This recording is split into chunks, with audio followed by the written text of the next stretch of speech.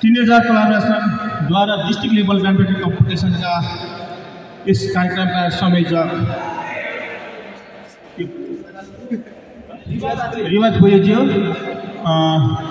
र आजका विशिष्ट अतिथि रतननगर नगरपालिका खेलकुद संयोजक वार्ड नम्बर 8 का वडा अध्यक्ष कृष्ण चौधरीज्यू, त्यसै गरी वडा नम्बर 3 का वडा अध्यक्ष सुरेन्द्रराज खरेलज्यू, इंटरनेशनल ताइक्वान्डो का प्रशिक्षक कृष्ण गुरुज्यू, रोशन खानज्यू र नमुना माध्यमिक विद्यालयका प्राचार्य रामहरि दाजुज्यू र टिनेजर कोलैबोरेसनका का मेम्बर रिवाज अधिकारीज्यू, विकास अधिकारीज्यू, सम्पूर्ण भाइ बहिनीहरूलाई मेरो नमस्कार। आज टिनेजर कोलैबोरेसनका युवा यङ स्टार बाबु नानीहरूले चाहिँ यो खेललाई पनि यो एजुकेसन फिल्ड मात्र नभइकन +2 सम्मका विद्यार्थीहरूलाई चितवन जिल्लाभरिकै स्कुल लेभलका विद्यार्थीहरूलाई समेटेर एउटा खेल सुरुवात गरेको छ। यो 7वटा पालिका मध्ये रतननगर नगरपालिकाबाटै सुरु भएको छ। हरेक कुराहरू नयाँ चिजहरू नयाँ आयाम हरेक कुराहरू चाहिँ रतननगर नगरपालिकाबाट सुरु भएको छ।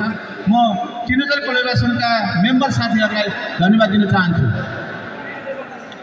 अब हामीले वास्तवमा यो पूर्व चितवन चाहिँ अलि चितवन जिल्लाको पूर्व चितवन भेग चाहिँ अलि हामी पछाडि परेका छौँ। हरेक कुराले हरेक फिल्डमा चाहिँ हामी कता कता पछाडि परेका छौँ र त्यो सँगसँगै विकासमा त धेरै पछाडि परेका छौँ र वास्तवमा अहिले यो टिनेजर साथीहरू यो भाइ बहिनीहरू चाहिँ विशेष गरेर कुलतमा फसेको छ अहिले र यो कुलतबाट यो लागु औषध दुर्व्यसनबाट कसरी मुक्त गराउने भनेको ठुलो बहसको विषय बनेको छ।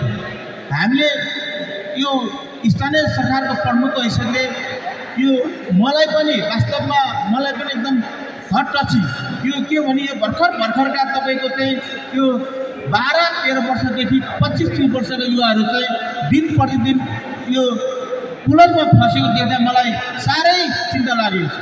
यो वास्तवमा यो हामी स्थानीय सरकारको एउटा कार्यक्रम पनि छ, लागु औषध दुर्व्यसनीको धेरै कार्यक्रमहरू पनि छ, तर यसको चाहिँ नेतृत्व कसले लिने र यो युवाहरूलाई कसले सम्झाउने, किनभने हामी अहिले वास्तवमा यो कुलतबाट चाहिँ टाढा राख्नलाई चाहिँ अनिवार्य खेल खेलाउन, अनिवार्य एक्सर्साइज गराउन, हरेक कुराले खेल चाहिँ यो लाइफको पार्ट अफ लाइफको सबैभन्दा इम्पोर्टेन्ट चिज हो। हामीसँग स्वास्थ्य छ भने तपाईँको पैसाले केही गर्दैन।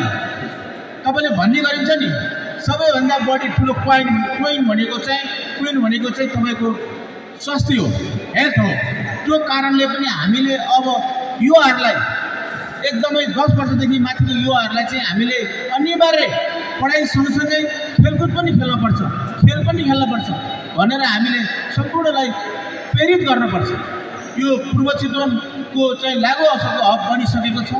यो टिनेजर कोलैबोरेसनले चाहिँ आगामी दिनहरूमा यो लागु औषध दुर्व्यसनीको पनि कार्यक्रम गरोस् भन्न म चाहन्छु र रतननगर नगरपालिकाको प्रमुख हैसियतले यो टिनेजर कोलैबोरेसनलाई हामीले स्थानीय सरकारले के सहयोग गर्नुपर्छ, यो कसरी युवाहरूलाई एकजुट गरेर खेलदेखि पढाइदेखि हरेक खालका सामाजिक परिधिभित्र बसेर सामाजिक कुराहरू पनि सिक्नुपर्छ, यो समाजमा गतिविधिहरू पनि निहाल्नुपर्छ। मैले पटक भन्ने गरेको छु, अहिले 11-12 पढ्दै गरेको बाबु नानीहरूलाई तिमीहरूको वडा अध्यक्षको नाम के हो भन्यो भने भन्न पनि सक्दैन। त्यस्तो अवस्था छ अहिले। वास्तवमा यहीँ पनि जति पनि भाइ बहिनीहरू छ यो रतननगर नगरपालिकामा कतिवटा वडा छ भने पनि त्यो पनि भन्न सक्छ जस्तो मलाई लाग्दैन। त्यो कारणले तपाईँहरू डिभोटेड कहाँनिर हुनुभयो भने पढाइमा मात्रै हुनुभयो, पढाइमा मात्रै होइन, हरेक गतिविधि यो समाजको राम्रा नराम्रो पक्ष तपाईँले केलाएर हेर्नुपर्छ। यो देशको कर्णधार, यो देशको मेरुदण्ड भनेको तपाईँहरू हो। त्यो कारणले तपाईँले आजैदेखि वडामा गाउँमा गतिविधि के छ, कस्ता खालको गतिविधि हुँदो रहेछ, कस्ता खालका संरचनाहरू बस्दो रहेछ भनेर स्थानीय सरकारको मातहतका ऐन कानुनहरू के रहेछ भनेर तपाईँले सिक्नुपर्छ। किनभने तपाईँको यो देश बनाउने जिम्मा, यो गाउँ नगर क्षेत्र बनाउने जिम्मा तपाईँको काँधमा हो। अब युवाहरूबाट आइसकेको छ राजनीतिमा पनि, यो देश हाम्नलाई पनि आइसकेको छ। तपाईँहरूले जति पढ्दै जानुभयो उति धेरै सिक्नुपर्ने हुन्छ। त्यो कारणले पनि तपाईँहरूलाई म यही मिडिया मार्फत यही टिनेज कोलाबोरेसन मार्फत तपाईँहरूले हरेक टोल गाउँ वडा नगरको गतिविधि र त्यहाँभित्रका कतिपय राम्रो नराम्रो चिजहरू तपाईँले सिक्नुपर्छ। त्यो सिकेर नराम्रो पक्षलाई छोड्ने राम्रो पक्षलाई अमलले अगाडि बढ्नुपर्छ। म फेरि पनि भन्छु, यो दिन प्रतिदिन विदेश जाने जुन यो अपेक्षासहित युवावर्गहरू हुमेका छ त्यसलाई स्टप गर्नुपर्छ। तपाईँहरूले यही देशमा बसेर केही गर्नुपर्छ। तपाईँहरूले देशको संरचना हेर्नुहोस्। अब युवाहरूले विदेशबाट दसैँ तिहार चाडबाड मान्न नेपाल आउला भन्दा पाउ अब विदेश बोलाउन थालिसक्यो। त्यो पनि सिस्टम ल्याउनुपर्छ।